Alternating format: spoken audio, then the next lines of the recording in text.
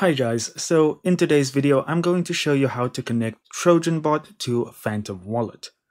And honestly, I'm going to use the word connect very lightly because I wouldn't really say you're connecting the two. But for the most part, all you want to do is go into your Phantom Wallet and go onto your little account icon on the top left, click on the little pencil icon and say show private key. So now in here, we just need to agree to the terms and click on that you will not share your private key with anyone, which is ironically what we are about to do. So you can check which one you use. I use Solana. So I will click on Solana. And now it will give you your private key and you can just copy that to clipboard.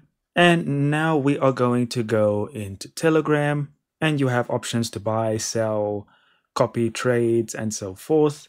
But all you really need to do then is paste your private key into Telegram, into the Trojan Bot section here.